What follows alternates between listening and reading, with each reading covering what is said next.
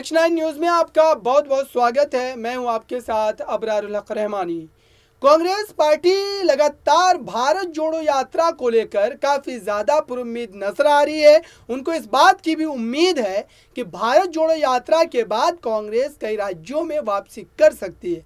और इस बीच मल्लिकार्जुन खड़गे का भी जिक्र करें, वो जिस तरीके से भारत जोड़ो यात्रा में कई जगहों पर शामिल होकर के अपनी बातों को रख रहे हैं, और साथ ही राहुल गांधी ने भी जो बातें कही है, पहले आप उन तमाम बातों को सुनिए, उसके बाद आगे बात करेंगे। दरअसल कांग्रेस पार्टी को इससे क्या सारे राजनीतिक रूप से फायदे हो सकते हैं। तो ये यात्रा हमने कन्याकुमारी से शुरू की, अब ये जम्मू कश्मीर तक पहुंची है।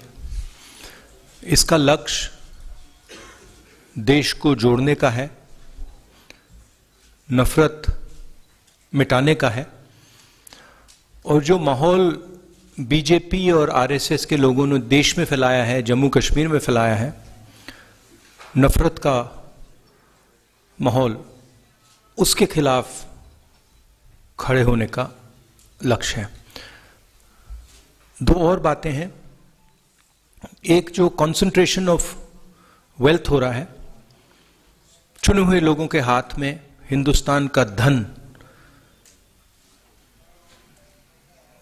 जा रहा है, और उसके कारण महंगाई बढ़ रही है और बेरोजगारी बढ़ रही है।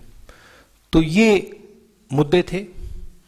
जम्मू कश्मीर में स्टेटहुड का मुद्दा है, और हमारी व्यू है कि जल्दी से जल्दी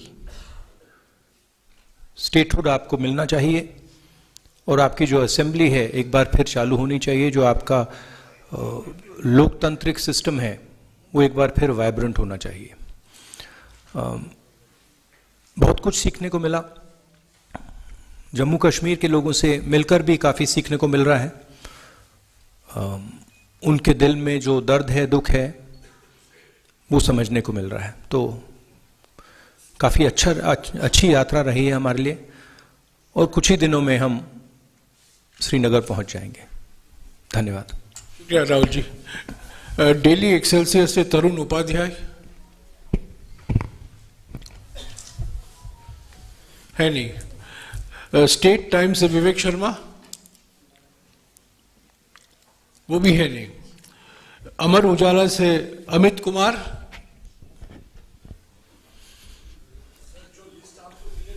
एक मिनट माइक दीजिएगा उनको।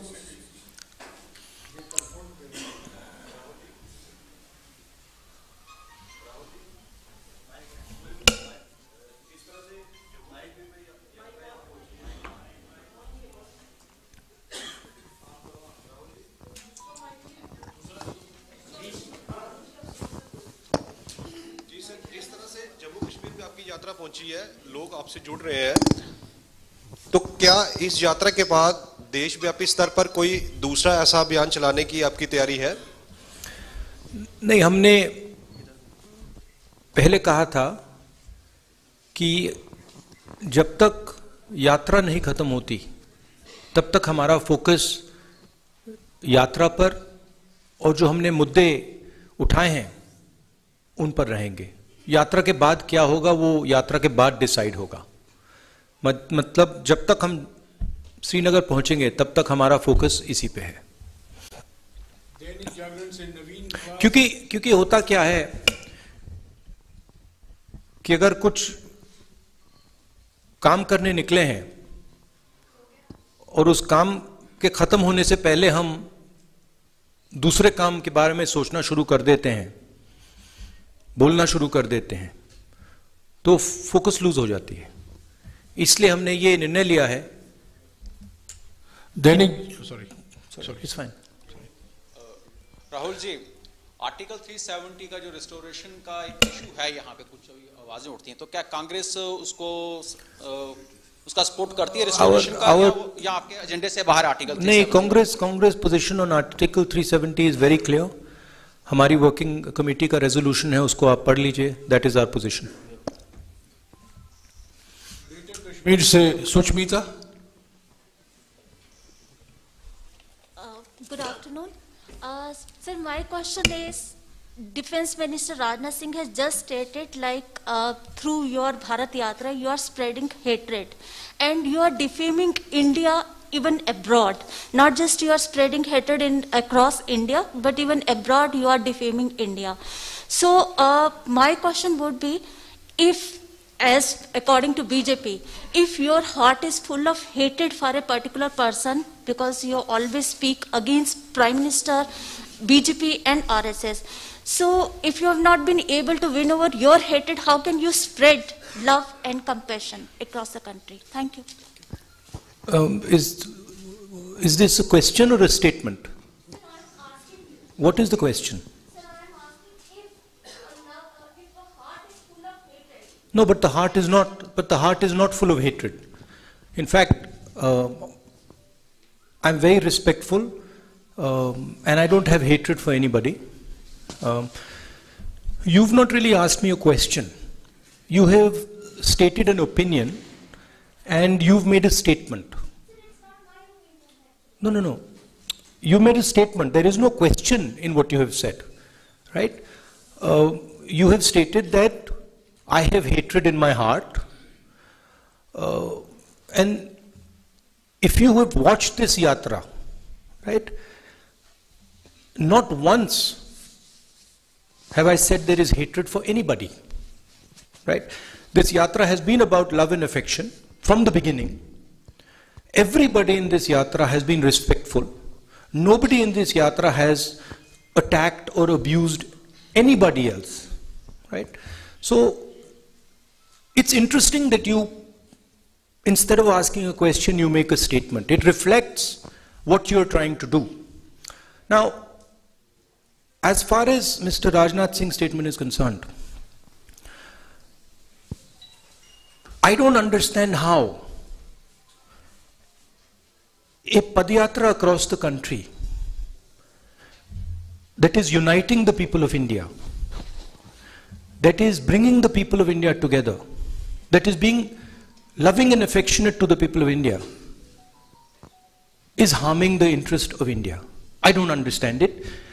I can see how the hatred and violence that Mr. Rajnath Singh's party is spreading damages the country.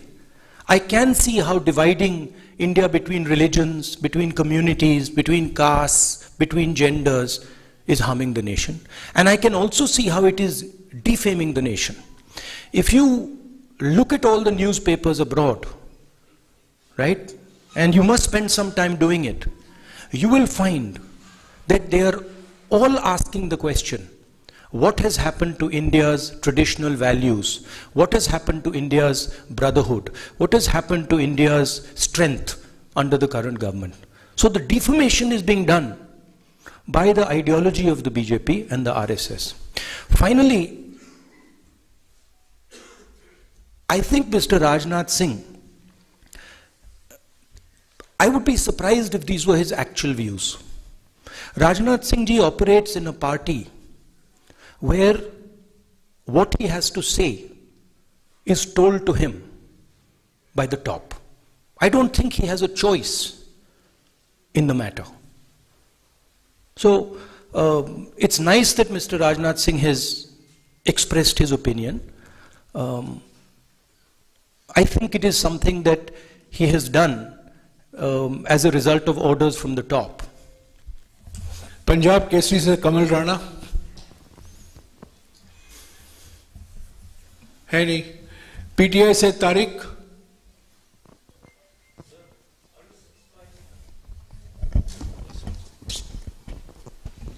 Are you satisfied with security arrangements made in Jammu and Kashmir for the Yatra? Frankly, this is the responsibility of the government.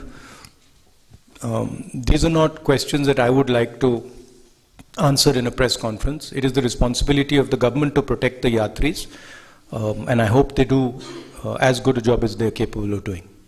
तो आपने सुना इस बयान को। इस बयान के सुनने के बाद यह स्पष्ट हो जाता है कि कांग्रेस पार्टी रणनीतिक रूप से, राजनीतिक रूप से कई तरीके के बदलाव अपने संगठन में भी ला रही है और अपने विचारों में भी ला रही है। और ये जाहिर सी बात है कि भारतीय जनता पार्टी के लिए काफ़ी ज़्यादा मुश्किल की परिस्थिति पैदा कर सकती है। अभी की अगर बात की जाए तो लगातार भारत जोड़ो यात्रा अपने उफान पर है, अंतिम पड़ाव पर है, लेकिन उसके बाद फिर से एक यात्रा शुरू हो सकती है। और इन तमाम यात्राओं के बाद हो सकता है कि कांग्रेस पार्टी फिर से एक बार केंद्र की सियासत पर हावी होती नजर आ सकती है। इस खास रिपोर्ट में बस इतना ही। देखते रहिए ताज़ा तरीन खबरों के लिए नेक्स्ट 9 न्यूज़ को। धन्यवाद।